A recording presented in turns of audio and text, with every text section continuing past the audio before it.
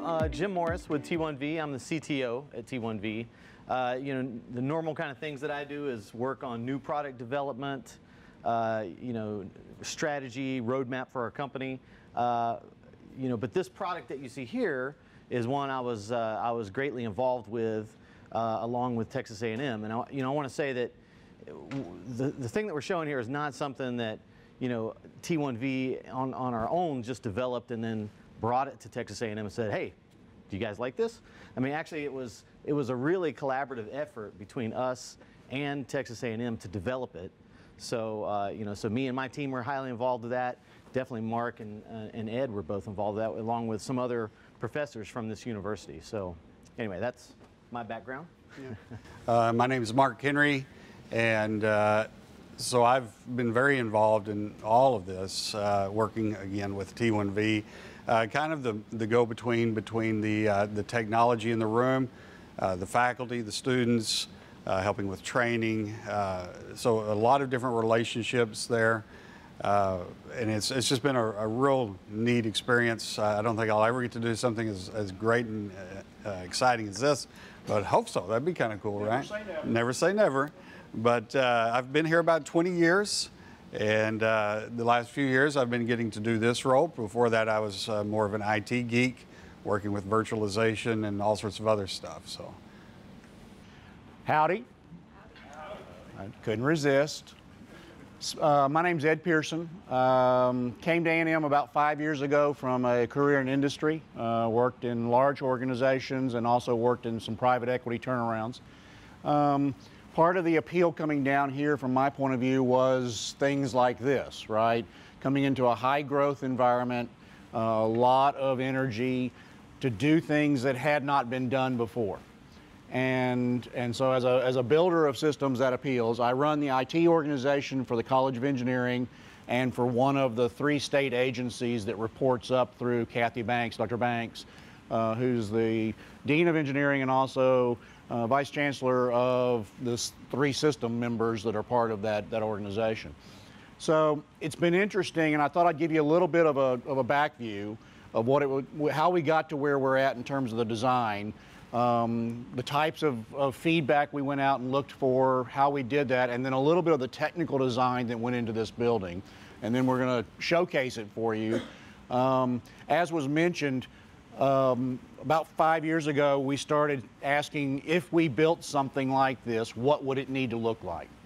And the technology committee that was put together spanned everyone from IT geeks to a bunch of professors to department heads and students, because we wanted to try to say what should the building have in it. The first year was really spent talking to as many people as we could talk to. We went out and went to every faculty department meeting at least twice. We hosted town halls, and then we traveled to visit a lot of other universities around the country that had already done things sort of like this, typically on a little smaller scale. And we went and said, what's working, what's not? What have you tried? Which partners have you looked at? And we found that there was a real big gap from a technology point of view in terms of what people really wanted to do, and the technology was there. So we went out on the limb a little bit and said, okay, well, we're going to shift the way we pick a partner for this. We're going to find partners from a technology point of view that are going to be ready when we are, but may not be ready today. And so it wasn't a classical acquisition model where I issue an RFP and someone responds and I pick a vendor, and it was finding partners that said, well, here's what we've got today, here's what we are going to have in the future, and trust us, it'll be ready when you need it. So there was a little leap of faith involved in some of this, and it worked across all kinds. So Steelcase that we had talked about, these tables didn't exist. We found lots of tables. There's all kinds of tables available. We had a hard time finding one that was what we wanted. So Steelcase sent down a development team, and they came down and said, okay, you don't like any of our stuff, and they weren't too offended.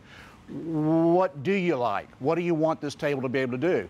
And so as I talked with some folks yesterday, we had already been through a very long discussion about the right number of people at a table.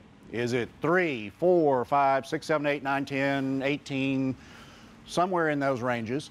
And so should it be a round table or a square table or, you know, oblong tables and football-shaped tables because we're in the SEC? What should it be?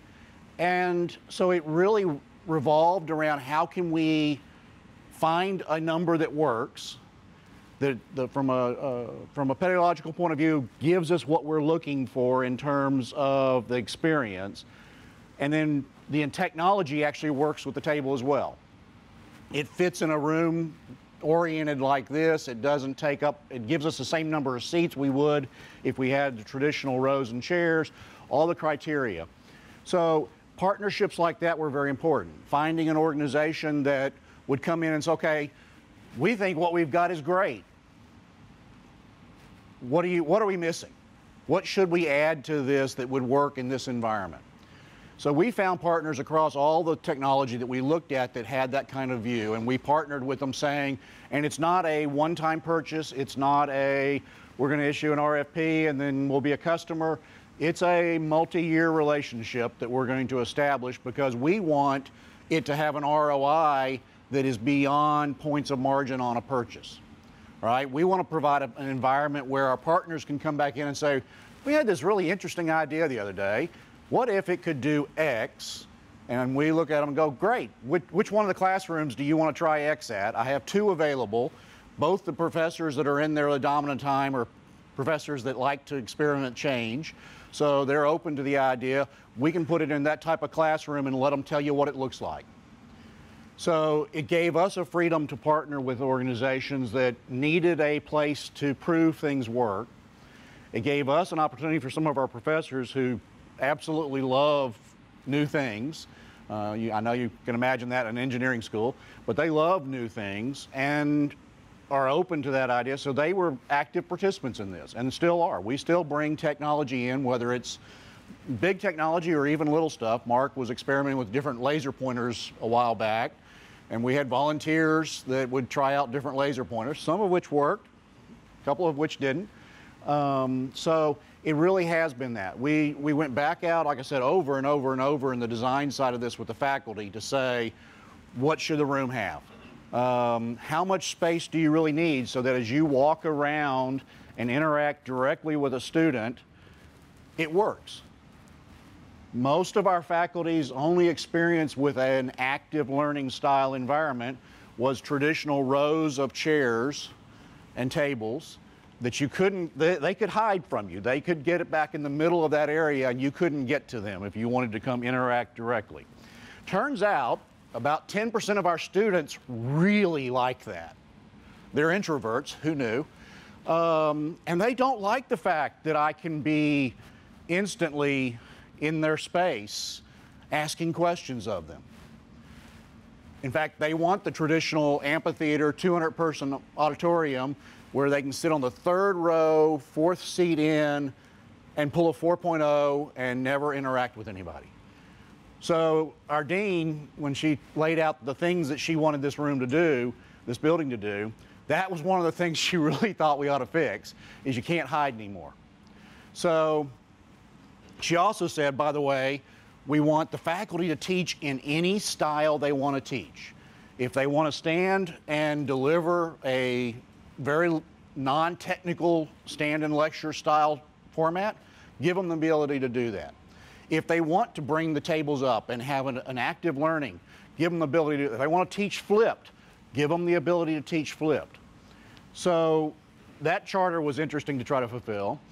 Then she came back and said, oh, by the way, we want the students to learn in the style they want to learn.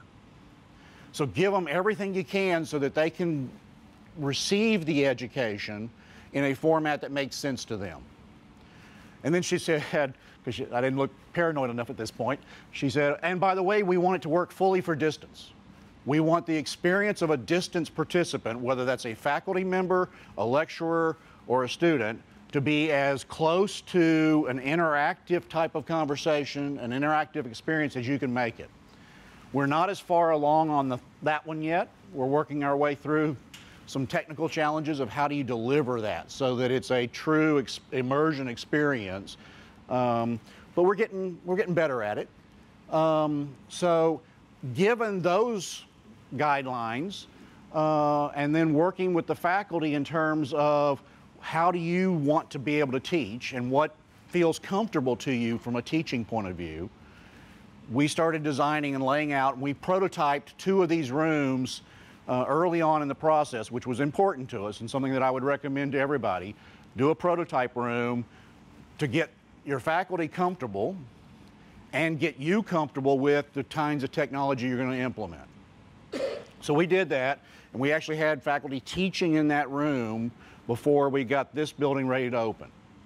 And we learned a lot from that process. It was very beneficial all the way around. We also built some pretty good advocates inside the faculty that we could then pull into these faculty meetings to say, oh yeah, I did that last summer. Here's what worked, here's what didn't work. But it brought a reality to that conversation that was important. So we went through that process, we built those prototype rooms, and then we started just looking at how do we make it all work together. And Mark and the team spent a lot of time trying different components, working with different vendors to say, does the mesh work well here if I do this? We've learned a lot, and our partners have learned a lot as well. I think they would all tell you. Wi-Fi, for instance, is an interesting example. No classroom in engineering can have more than 100 people, which means 96 is the biggest ones in this building. And that's by order of the dean, because she wanted them all less than 50, and we just couldn't figure out how to build this thing that way. So she settled, we negotiated a settlement. But so since everything has to fit in that type of bucket, how do you do Wi-Fi for 100 people in a space this size so that they get, because all of our students have BYOD, so they get a guaranteed connection for their test or a guaranteed connection so that they can do things. So we started out optimistically thinking that the number was 2.5 connections per person. We were wrong. So then we kept going. So then we said, got to be 3. No rationality. It just seemed like a good number. Wasn't right. We started looking and surveying other buildings to see how many devices. We built this building, and I think we're low. We built it for 4. So we assumed 4 connections per person delivered in this space at all times. And so that was the Fitbit, the cell phone, the laptop, and an interesting array of other things. I guess I haven't ever gotten that attached to Alexa, but I have students that bring her with them when they come to class. I'm not quite sure why, but it's a comfort thing. But there's all kinds of, we had over 50 different device types connect this fall in this building.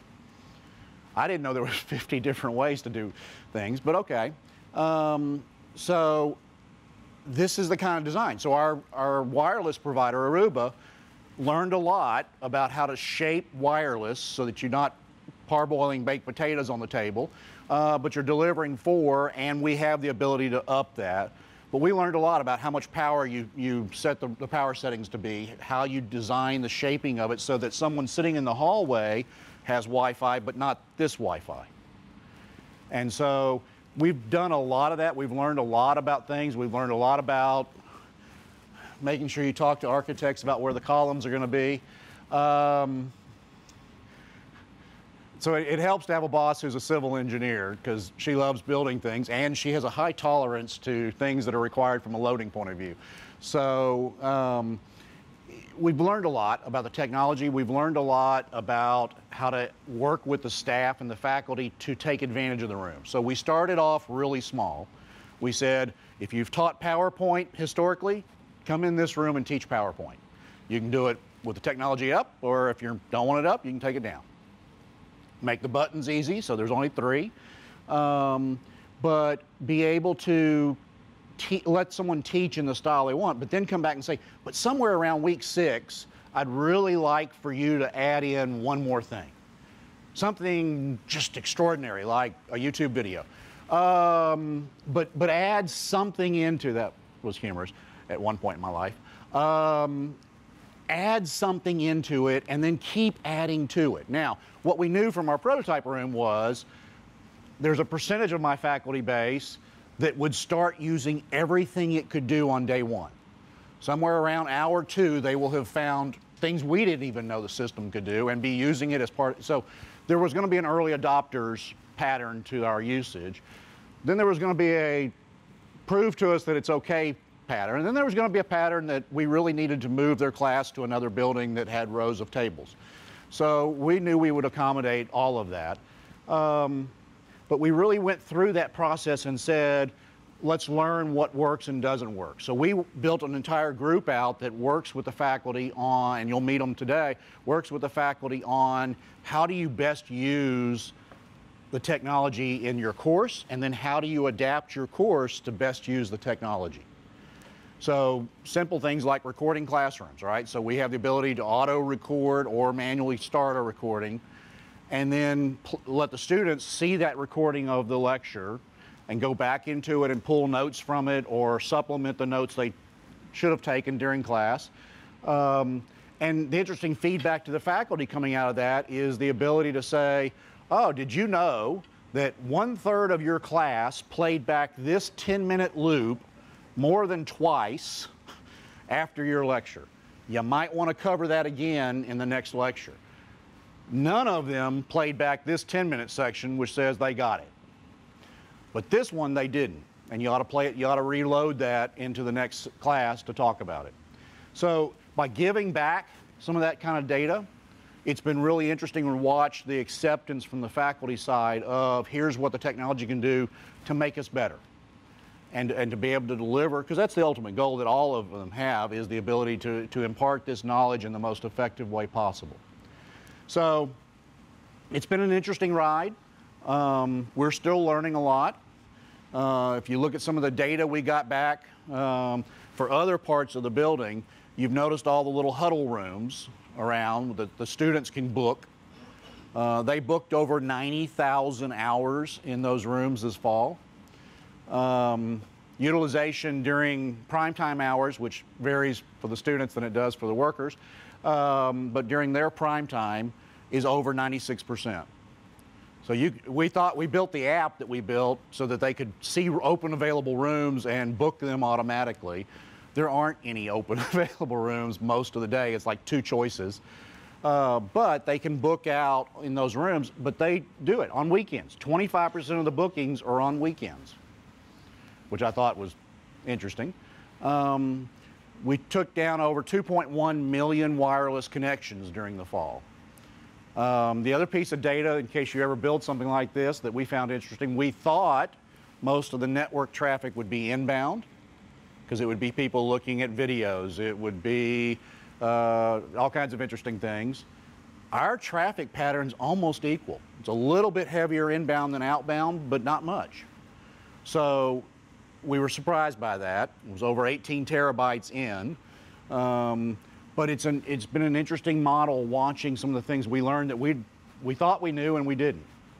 So as you look around, obviously the purpose of today is to get as many of your questions answered as we can, to let the experts walk you through what we've learned, and hopefully jumpstart some of your programs as you move through this. So I hope you have a great day. Ask a lot of questions. As you probably might have gathered over the last 24 hours, we're pretty proud of this thing, and I could talk for days about it, and they don't let me, so I cram as much as I can into a short period. But ask the questions. Mark? Again, thank you for being here. I'm going to use the microphone because I know people way over there enjoy that. As a matter of fact, we're going to talk a little bit about all the technology in the room. It's not focused just on the T1V, but really about everything we're doing here. You heard Ed mention a lot about distance learning. You know, one of the things I remember is we had requirements for what the building needed to do. And one of them I kept recalling. I watched the dean do this on TV spots and things like that. She would go, oh, and it's going to be the highest tech building in the nation with all that. And I'm just going, okay, you know. And when you have to select your technology about 2 years in advance, and opening day have some really cutting edge technology, that's a big deal. But that's, I think, where the beauty of the T1V system comes in is It's very much software based. So in that situation, I'm not really stuck on a piece of hardware that can only do this certain thing 2 years ago, but it keeps developing and becoming something new and fresh. And that's what T1V did with us. So I'm going to start with just some simple things. The design of the room, and let me stop for just a moment. If you have questions about how we train faculty, how we do support here, let's see, how we got to selecting all of this, a lot of those questions will be answered later. So if I tell you to hold that question for another time, we're going to do that, okay? Because I only have a limited time here. Normally, this kind of event will take about an hour to hour and a half for me to talk about it and show it, but we're going to do it a little quicker. I have done it in 15 minutes before, but I hardly touch anything on the screen. So today I want to walk you through just some of the decision making about why we do the things we do in here. And so you'll see me walking around quite a bit, but for instance, why do I wear a microphone in a room like this? One is because you can't hear me very well over there. We've got a lot of stuff going on here, but as Ed mentioned, we're also recording a lot. So for us to pick up my voice anywhere in the room, the best option is for me to wear this microphone. However, if we have audience participation, so there's discussion questions, we need to take care of that as well. So we've put some microphones up in the ceiling. Some of you know what they are and some don't, but these things with green lights up in the ceiling, those are our microphones. We have 3 of these located around the room.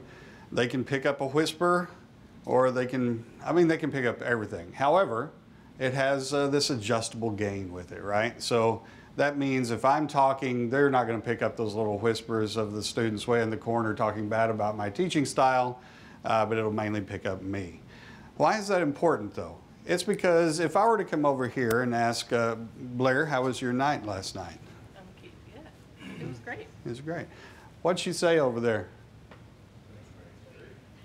How about way over there? Barely heard. Okay. Let me show you something else. What's your name in the very far back there? Dave. Dave. Okay. Dave, how was your evening last night? Good. Good. Okay, now why, did everybody hear Dave? Okay. So why could we hear Dave, but they couldn't hear Blair very well? Where am I standing when I asked her? She's talking to me. Okay.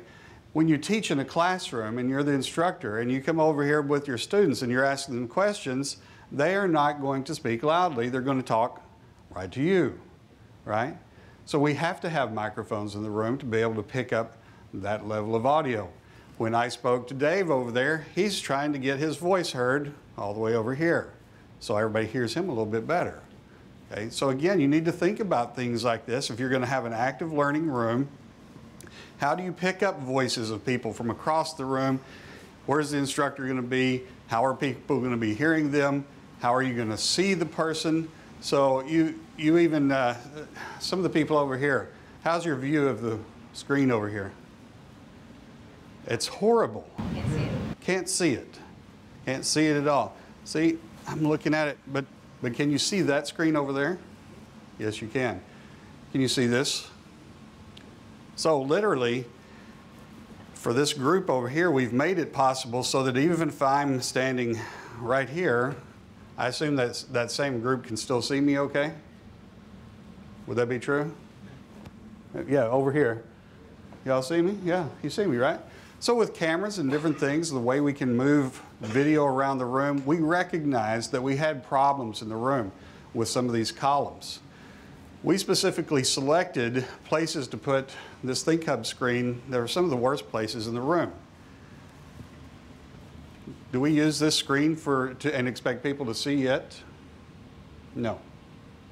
Why? Because it's too low already. Really. If I had a group of 100 people in this room and everybody was trying to see what I'm doing on this board, I'm pretty much going to have to ride about here up. So this much of the board is wasted of the screen. So again, we have to make up for that by putting other displays around the room and giving us the capability to change that, change what we're putting up there.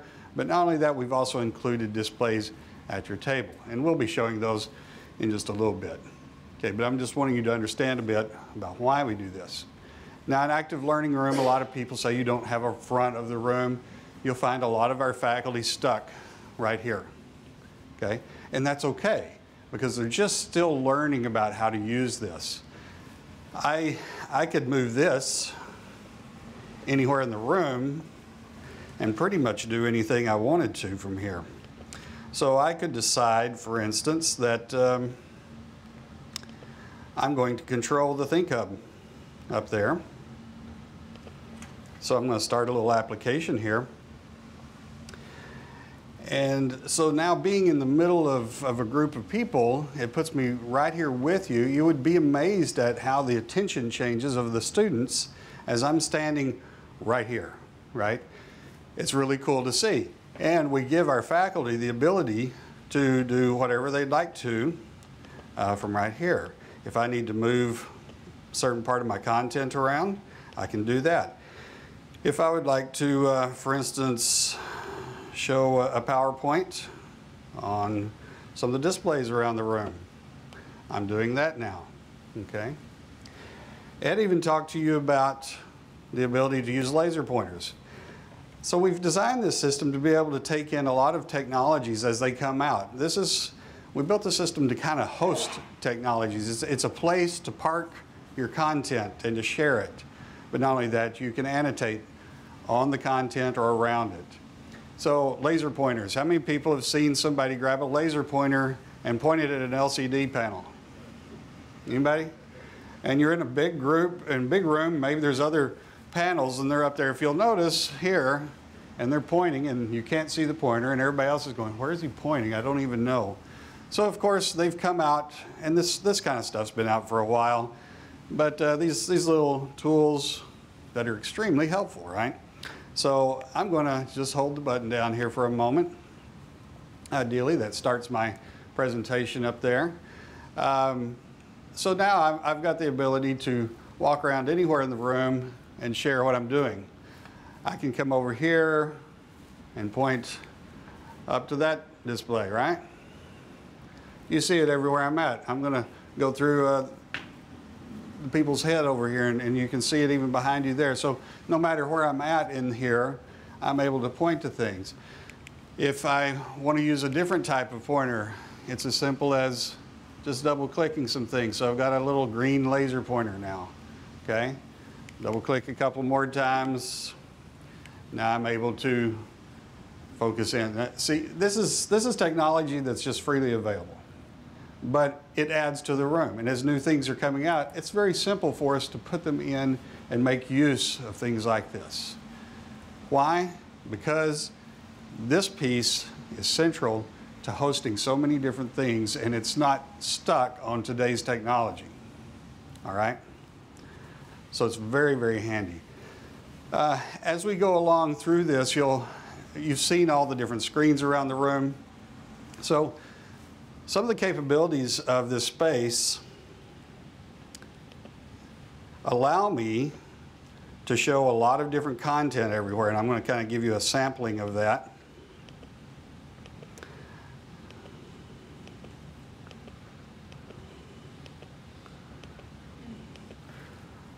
So right now you see a lot of different content all around the room. Some of it's the same. Let me, I'll switch this to Doc 2. So every single display, I can have custom content on it. I can have the same content. I can have something on 3 and then something else on another 3 or 2 or however I want to work it. All right, so it is extremely powerful, but if you notice, we also have a little solution up here that allowed me to take one object on this screen and share it up on these displays. Now that's pretty cool, because normally you have to share a device that can go up to a display. But with this technology, they've now set it up to overcome a problem we had. When we talked to our faculty, they weren't real keen on using a system like this because they said, well, I'm going to get up there and I'm going to write on that screen. And so as you can imagine, my microphone's cutting out a little bit. As you can imagine, they would get up there and start writing, and so all of a sudden it's filling up with all this content. Yeah, I don't have it everywhere. Let me get that better for you. I'll put it back the way it was.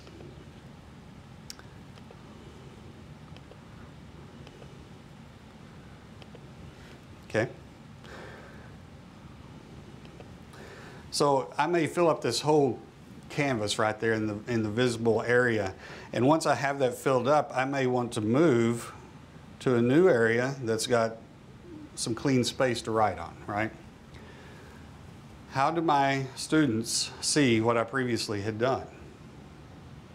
Well, they can't, and that's what came up from our faculty, is that's what they didn't like about a screen like this. So we talked to T1V, said, hey, we've got this problem, can you help us? And there was a little head scratching, thinking about it. Not too much head scratching though. Well, maybe a little, Jim. It's looking, yeah, maybe a lot of head scratching. But they came up with this solution. So in the best case scenario for our faculty, they may be up here teaching, and we're going to use what's called a sketch pad here. I'll call it a sketch pad. And so again, this may be your note set number 1, and they fill it up with all sorts of really good stuff on here. And so right now, if I were to take this, I'm going to send this to Doc 1. So right now around the room, you're seeing my notes I'm taking, right? Except for the one camera view over here, correct? So you can still see me, all right? When I finish this, when I got it all filled up, I can minimize it and start another sketch. Now, you're still seeing my number 1 up there, correct? So what I'm going to do, and what I should have done just before that, I'm going to make this one doc number 2. I'm going to convert some of my displays to doc 2, and the others are going to be doc 1, okay? Now I bring my new sketch up here. You still see my number 1 notes on some of the displays. They're in the back really right now and right above me. My new set of notes.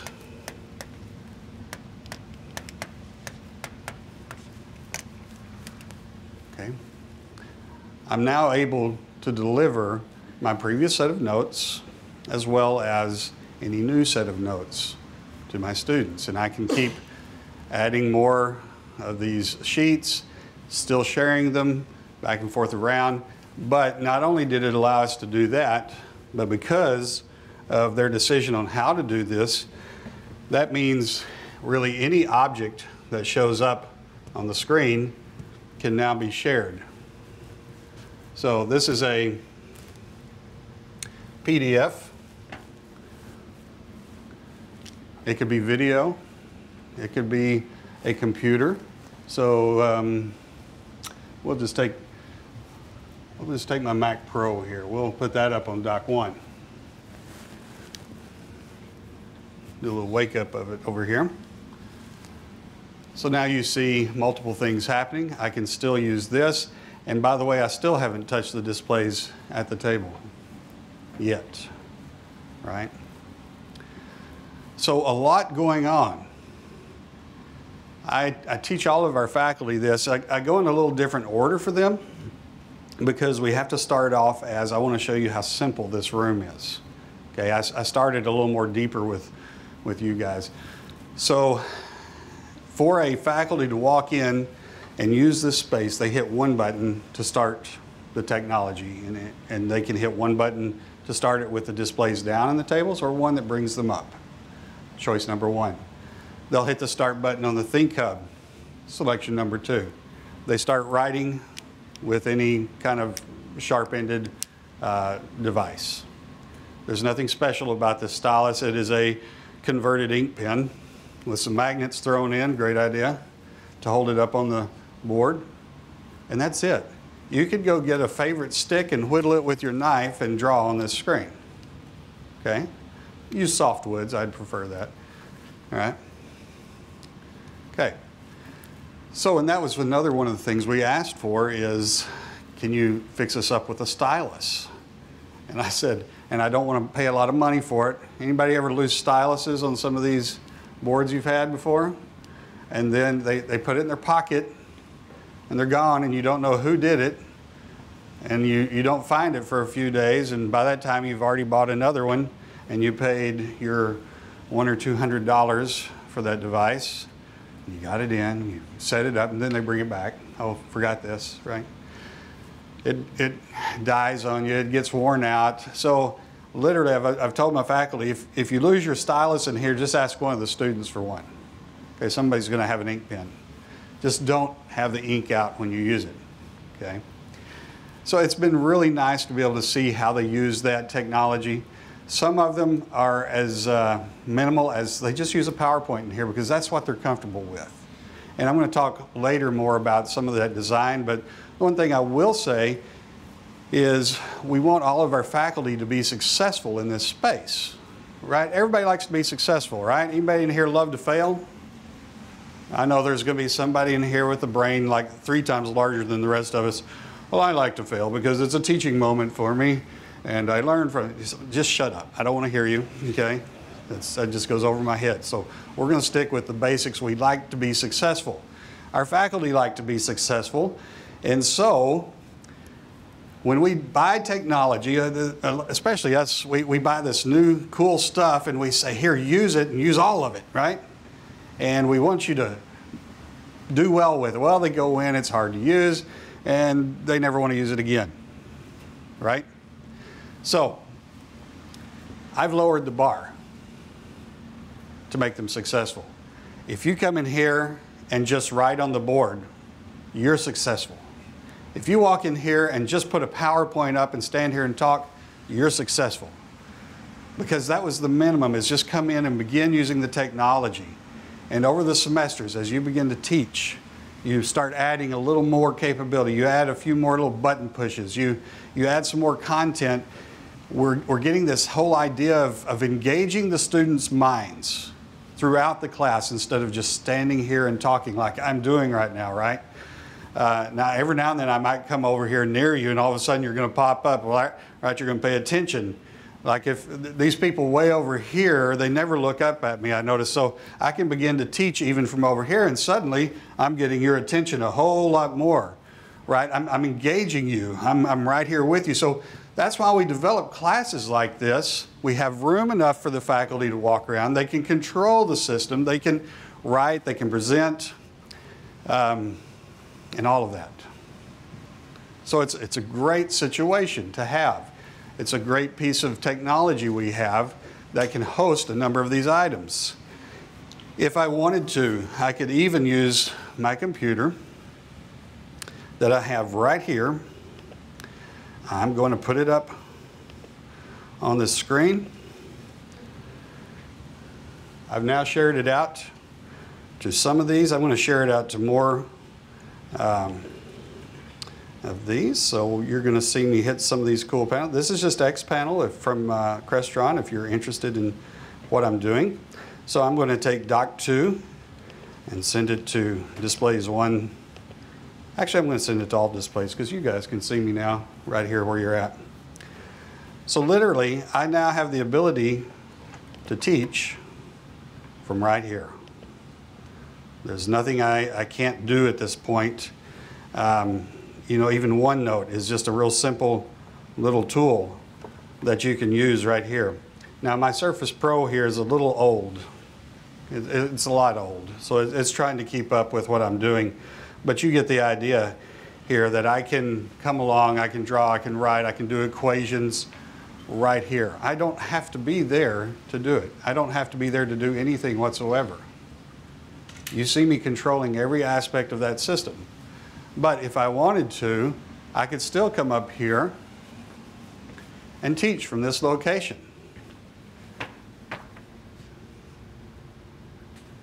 I can take my computer full screen. Not only that, but every computer system we hook up that's a Mac OS or Windows OS, I can even come in here and control the system. My finger becomes a mouse button on here, right?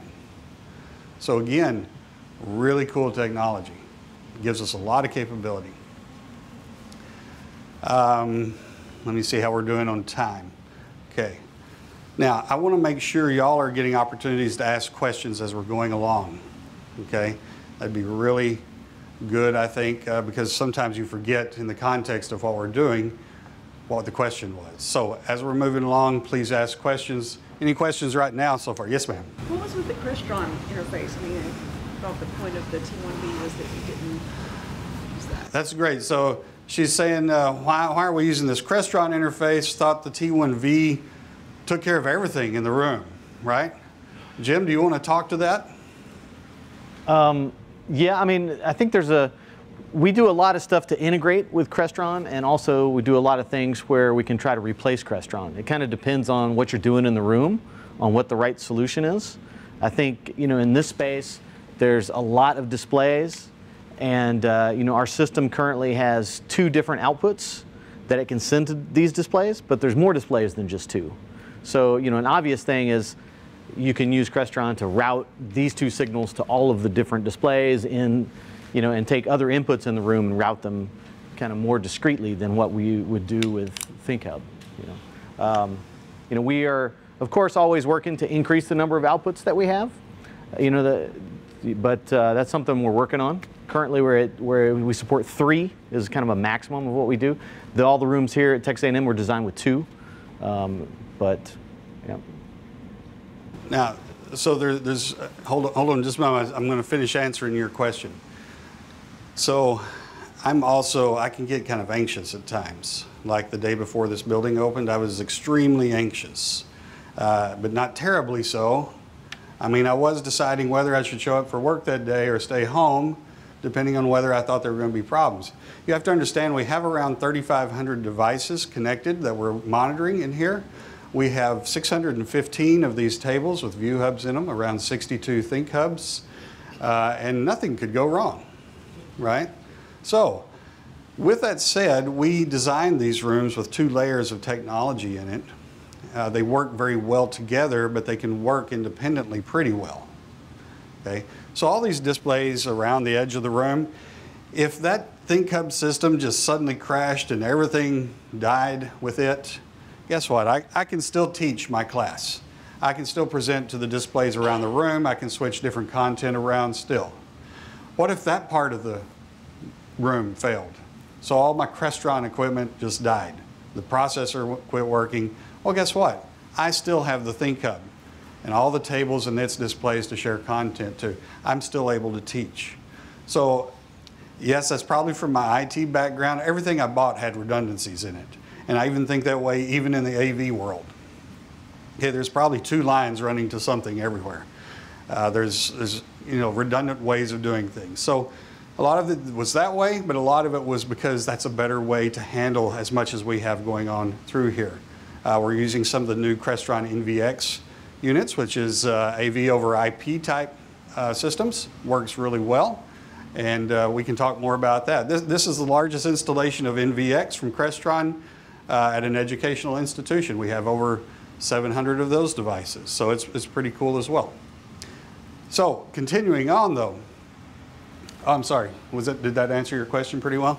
Someone over here had a question. Do you have ALS assisted listening in the room? Yes, we do. Yes, we sure do. And so what we do for that is those people will come in and they will check out one of the devices for their room. They'll actually keep it for the semester. We don't have a high enough usage where we need to keep it in here for every class, so we'll let them keep it through the whole semester, and then they turn it back in at the end. So all of our content that's coming out, just like what's getting recorded, it's going to those devices. And what about cameras? I see 1 camera in the ceiling. Do you have tracking option for the instructor? And what about student cameras? That's a great question. Anybody know what kryptonite is? What's kryptonite? Somebody's got to be a superhero geek. It's the weak spot of Superman, right? All right, so you just hit my weak spot. All right. It's not so much a weak spot as I'm just really picky and technology's not there yet. So I have a camera. It does not track anything. And actually that was what the committee decided on, is that one camera was going to kind of stick to this area. This is where most people teach from. This is where we do presentations from. But we also wanted that second camera to be that immersive experience that Ed talked about, right? So that immersive experience, we began playing around with 360 cameras. Everybody would love to get into that, right? That's so cool. And you know, that's the first thing I said, oh, we need a 360 camera in the room, because that way someone looking in can control where it's looking. They can move around the entire space and see faces and the instructor. What a great idea. Well, one, the output format isn't supported by many things that record, or anything that records. At the time, it was YouTube. That's all that could play a 360 video, and it's still about that. I mean, I think Facebook supports it. But the other thing was, when you get right down to it, where do you put a 360 camera? In the center of the room. Okay, way up there. Anybody ever played with the 360 camera? Where do you put it? Right about here. So imagine a pole coming down from the center of the room and the camera's sitting right here. Yeah, that's not going to work so great. What a horrible idea all of a sudden. Okay, so we realized we have to have things like that out on the boundary of the room. And so some of the things I'm looking at now are some of the more panoramic type cameras that don't have that distortion of stretching, right? But it also still gives us a lot of good clarity. We can still pick it up on our recordings, and it gives that user that experience like I'm sitting at a table maybe here. So if I mounted it here, it could see 180 degrees, and it feels like I'm sitting right here. So I'm not any better or any worse than any other student in the room, but I can see everywhere. I can see the instructor walking back and forth. I can look back over here and see this guy messing around while the instructor's over here trying to get people's attention. So just like in class, I'm getting that same experience, okay? So that's what we're looking at right now. I'm working with a couple of vendors to see about what they would recommend. The issue, I have a solution for our smaller rooms. This room, not yet. Yes, sir. What was the what type of pointer was that? The name of it? This is a Logitech Spotlight. You'll see these on some of the TED Talks, right? And it's a rechargeable device. It can work over Bluetooth, or it has an adapter that plugs into USB. The charge you charge these up every now and then. They last about 3 months per charge during fairly heavy usage. Who else? You? I've been trying to. So like one room set up like this, it's easy to see. That's awesome.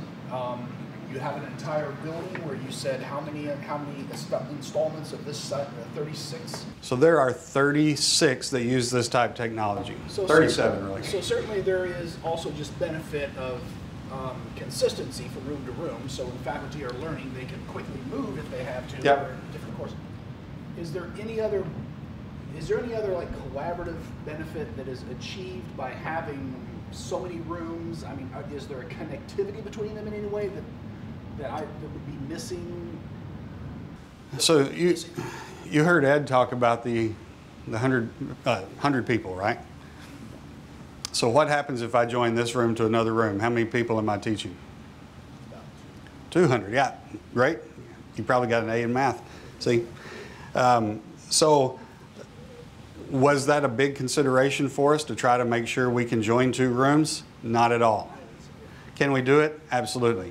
But not at all in this building. Now, we had the first 2 weeks we opened, someone got sick, who knew, and said, I want you to team teach our 2 sections tomorrow. And so we could link them together that way.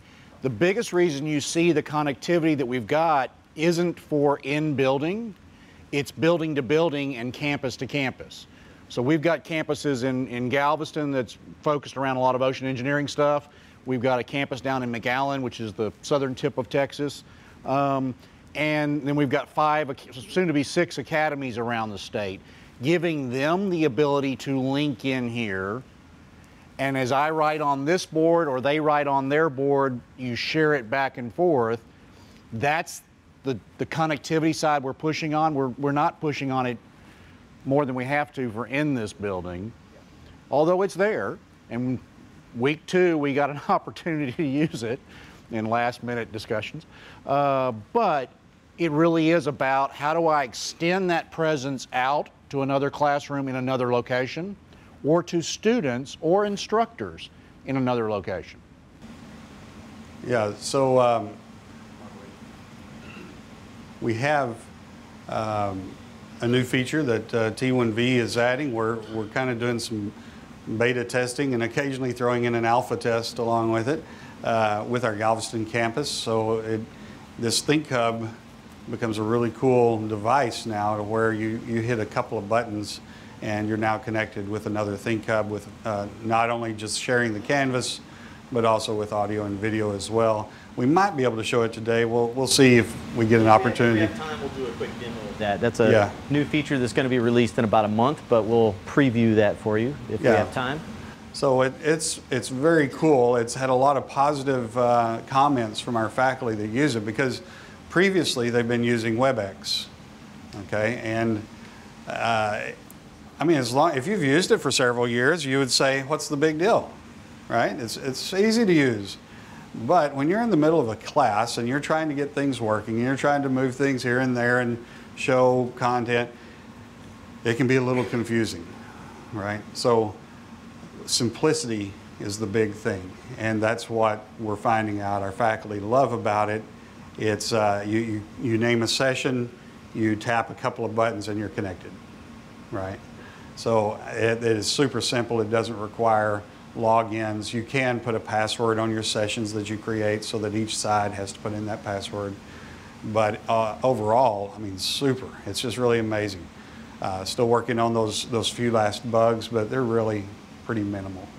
I have no doubt that they'll take care of that. Who else? Oh, yes. So this may be covered in another session, but I'm curious about how you prepare students to learn in a space like this, because it's a very different, they need to have a 360 view rather than just taking notes. And so how do you prepare students for all this technology? So any of you have children right now in K through 12? You few people? Okay, I feel like I've had kids in K through 12 for the past 20 years. Actually, I have had them. Yeah, so I have 8 kids. So if you want to talk to somebody that knows and understands how they're being taught, they're already being prepared for some of this stuff. As a matter of fact, when they come out of high school to college, for most of them, the experience is worse from where they just came from. Now I'm going to set them in a room and we're lined up in rows and I'm going to stand up here and just lecture you the whole time. They didn't do that in schools much anymore. They're engaging them. They're activating their minds to be of great use, right? One of the studies we find is that in a normal lecture type period, after 15 minutes, the brain activity is equivalent to someone that's been driving drunk at above the legal limit, okay?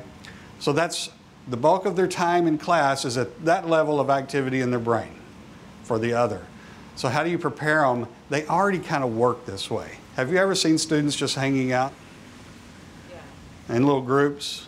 They love getting around a table together on their phones, talking with each other, I'm pretty sure, over their phone. They're texting right across the table. I think that's what's happening. I think that's what happens in my own home, right? I'll hear my daughter laugh and my wife will say, that was funny, wasn't it? And then I'm going, what's going on? And then another one's going, Dad shouldn't be you know, anyway, it's just ridiculous. So they already know. They walk in this room we haven't had to show them. We had faculty say, well, how are you going to train the students?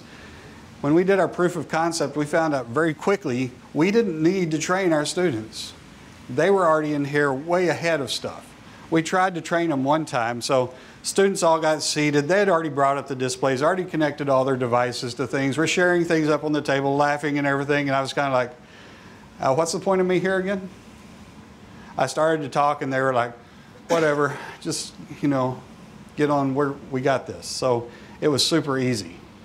Some of our faculty are the same way. Our younger faculty, they'll come to the technology training and they're just waiting for me to stop talking. Just get out of the way and let me come up there. And they start doing amazing things and it's incredible to watch. Okay, so I don't worry about the students. Now, Ed, you want to talk to them a little bit? I know you've talked about some of our introverts, right? I just wanted to follow up with that. Is that experience the same in other divisions or colleges on campus, or, well, maybe you haven't implemented this technology in those areas, but I mean, I'm assuming you were talking about the engineering. Well, but even within engineering, understand, this building represents about 25% of my classroom space in engineering. So 75% is still a traditional view of rows and tables and chairs.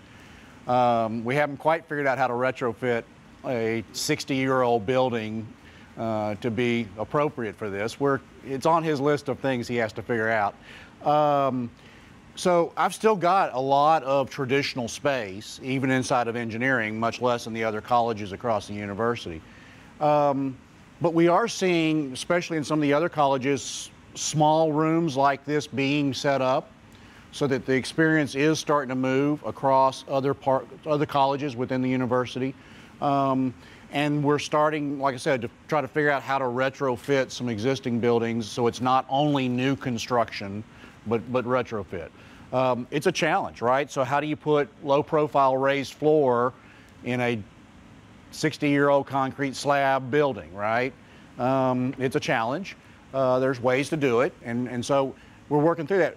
We're seeing a huge adoption rate from the students who try to schedule as many of their classes in this building as they can, because it is the style they want to be in. Part of what you saw on the design of the building, and you probably heard about on the tour, all the natural light was a direct requirement from our students that they got tired of feeling like they were in a dungeon every time they walked into one of our buildings.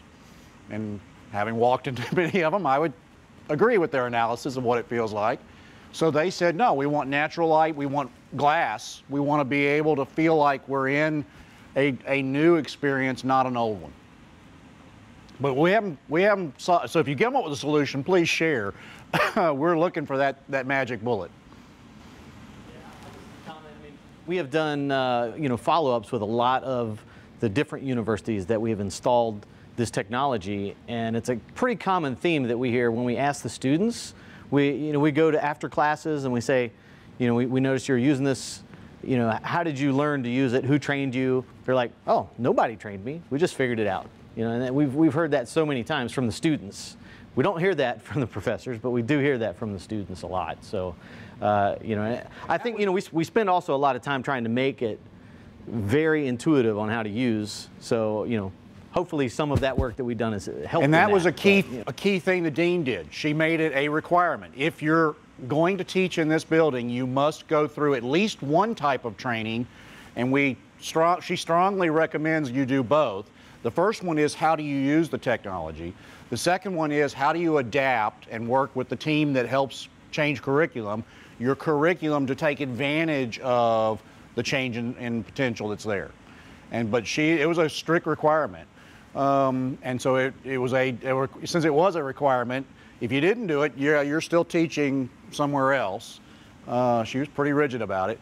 And what it became was more and more folks started experiencing it, and now the demand this spring was pretty heavy. They couldn't get all the classes in here they were trying to get. Yeah? Tell us about if you've got any data on how those introverted students who really like being in the middle and not talking, like the students who don't like active learning, how have they adapted to this? They tend to get in the back corners. So you still spot them. It's hard to overcome their habits. Many of them, but not all, but many of them have come out of the shell a little bit and said, well, I don't like the fact that someone's in my space quickly, but I really like the fact that I can replay a recording in my room, in my privacy, without having to come down and ask a TA or someone else to explain. So the fact that we give them alternative ways to view the same information offsets the fact that they really don't like inclusion into their space. But they also, a lot of them are taking classes over in the traditional basements of some of our other buildings, and that's okay. We're very comfortable with that. As a tag on to that, and it's not that I don't trust what you just said, but is there any empirical information about this, any studies, any feedback loops that you've captured? Not yet.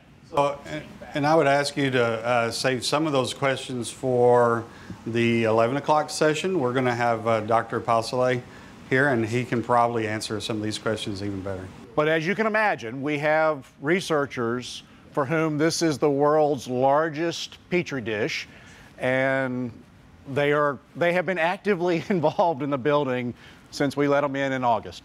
That's the 11 o'clock, is that what you said, the time of faculty? Yep. That's great, thank you. Yes. So anybody in here love to push buttons and see things happen? Mike does. You do? You do? Like how much? Until I figure out, I don't push every button until I... Yeah. It gives you joy, though, to see something move, right? All right, well, you get to come over here, all right? You get to come over here because I want to give you satisfaction today. Now, what I'm going to do is I'm going to ask you, this is a touch screen, so do you have a finger? I knew it, good. All right, so you're going to hit tables up here. All right, now hold it. Don't hit anything else. What does it say here? The action will cause the tables to move. Please ensure there is nothing to interfere with the movement of the tables. Now, actually, it's the displays. The tables aren't going to start hovering in place or anything like that. But there is a section on these tables that has a small door right at the end down here. I would ask you to make sure you've moved anything out of the way. These are coffee cups are important. Coffee cups, yes, please. So, all right, we see yours. Now, this is something that required a lot of effort, but I want you to get ready. Go ahead and hit that red button. Red means don't do this, right? Yes, sir. And yet you're dying to push that red button, so go right ahead. All right, let's see something happen here. So in a live demo, you always get nervous until certain things come up. Yeah, we have a little hiccup here, and that's a great comment. I'll let you sit down now. You don't get to push any more buttons. You did a great job, though. Thank you. All right. So during our design with Steelcase, we hit an issue where, well, as you can imagine, these have some current sensors to make sure we're not going to cut people's arms off if they have them stuck under these displays and things. So without going into a lot of detail, we're still working on a few little kinks on a few of the tables, but this is pretty easy to take care of. I'm just going to tell it to move up one more time, and it'll come on up. Or it's so close, it wants to come up. Yeah, he broke it. A little bit. Do you ever have people like trying to like manually fix it? No, not really. Not really. Yeah. All right. So you now see these displays have popped up. These are running with a little Mac Mini. It's the ThinkHub product that T1V has, and it's all part of the ThinkHub Connect system. So some of the things that we can do with that, and I'm going to actually do this with my, I've got a tap here, with my computer. Actually, I need to, there we go. So I'm going to clear the canvas real quick, because I got a lot of stuff up here. Okay, let's start fresh. So I have my laptop that's connected wirelessly from over there. And say I want everybody to, now this is the instructor that I hear, everybody should be able to see me all the time, so I'm going to change all my room displays to where they all have a camera view of me, right? I'm the center of attention. But I still want them to see what I'm doing on my computer. So once these tables come up, I now have a new button along with Dock 1 and Dock 2 that allows me to cast. So right now in this space, you're able to not only see the content that I'm sharing, but also where I am in the room, what's happening, okay? You can very clearly see my presentation. I'll throw up something with some text there. And so for our students, this is a great feature for them to have. So not only can I push content, and this is nothing new, we've seen this in rooms before. I can push content here. I can pull content from it as well. I can even control from the ThinkHub, so like if I have 4 displays connected or 4 computers connected, I can select which one I want to use at any given time. Okay? But what's really cool about this is I have just a single data line going to each table. One data line. For most projects that do something like this, you'll have at least 2 and usually 3 data lines trying to make all of this happen. This is, again, a software-based solution. It is not running over any multiplexers in the closet. My closet has a rack that's about 2/3 full to run this entire space. It uses a lot of AV over IP and software-based solutions to do most of what you see in here today.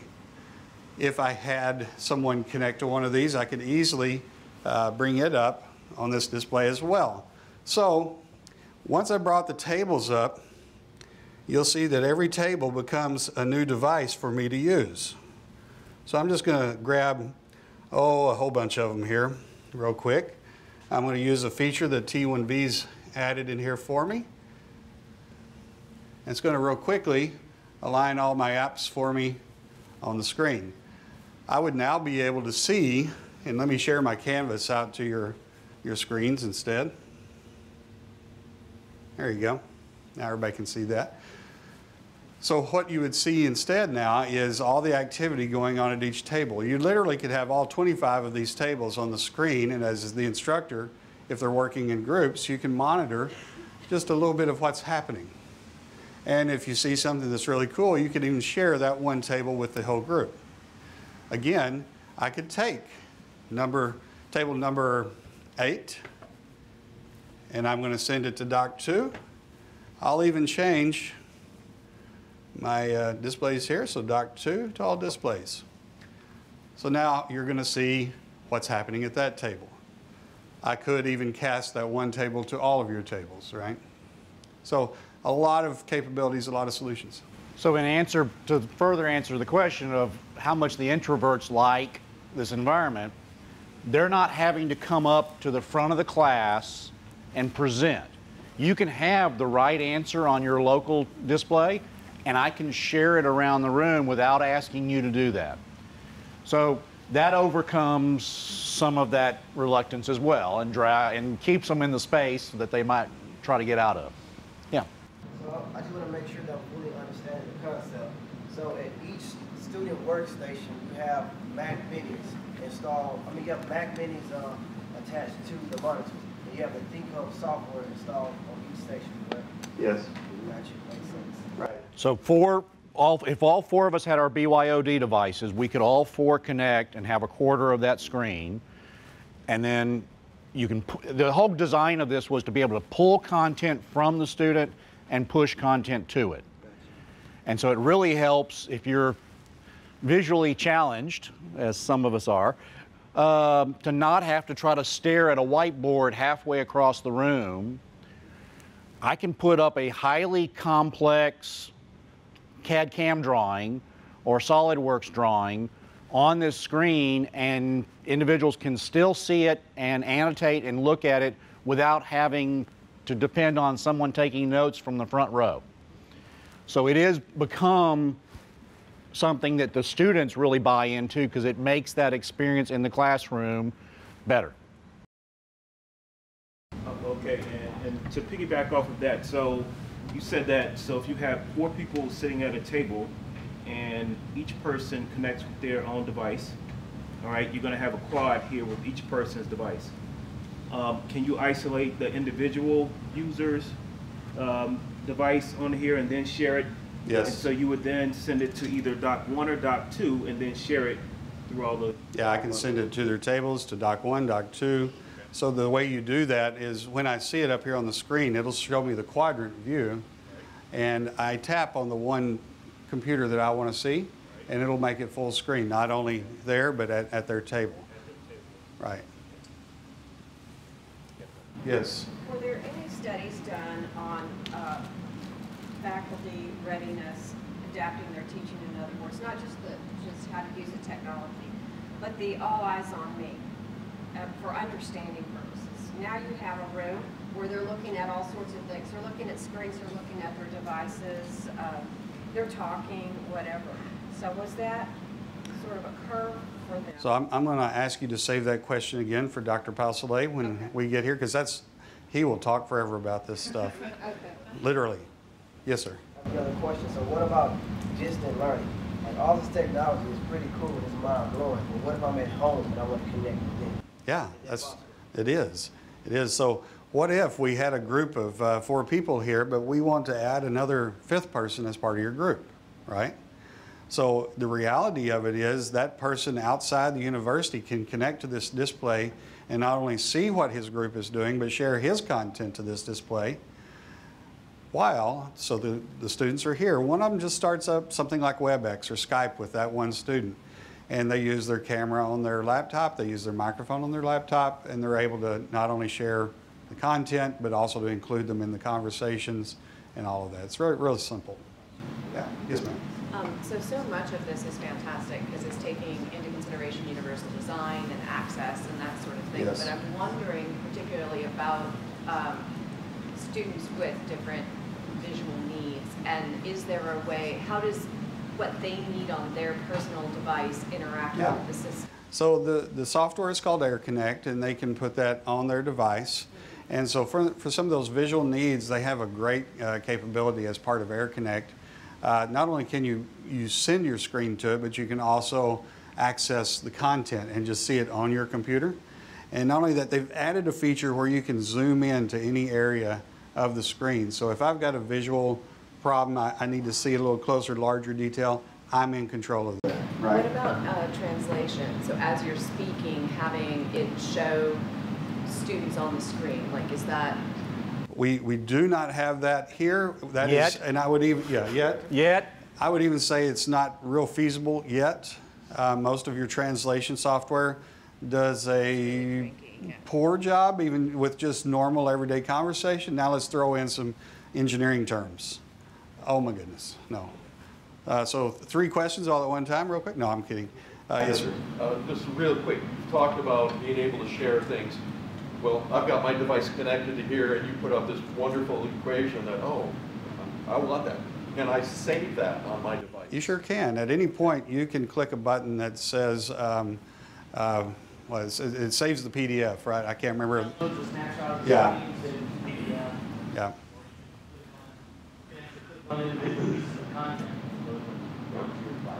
And a lot of our professors are starting to use that, right? So they save snapshots off to the far edge of the screen so that they can bring them back, because one of them explained, evidently students have a habit, if you're in the middle of really presenting a bunch of stuff, if I can drag you back a few minutes, I can slow the class down a bunch.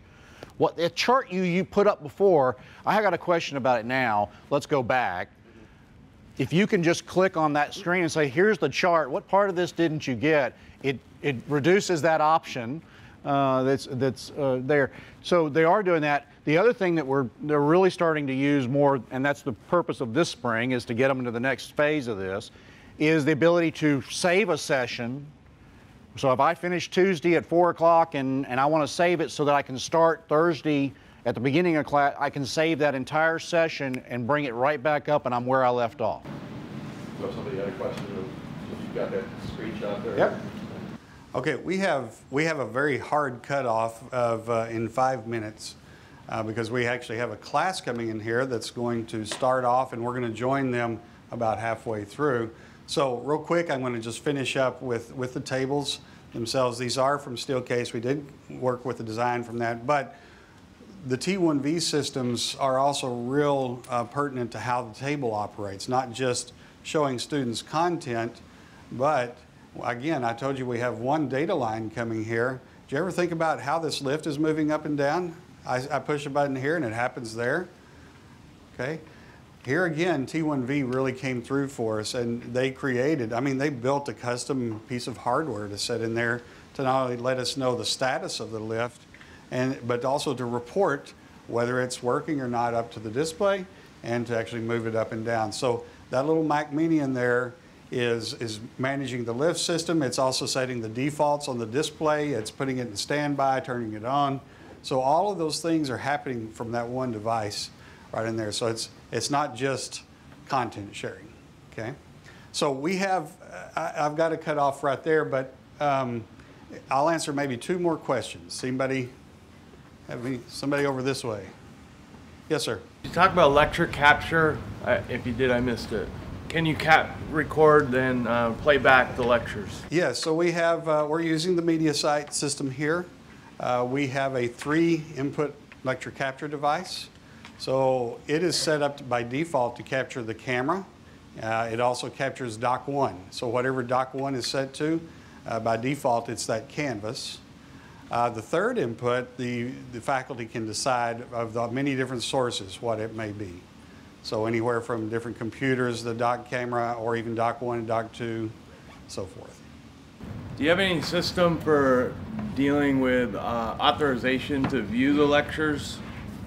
Like only for students that have attended? That goes through our LMS system that manages that. Yeah. Okay, so we're going to finish right there.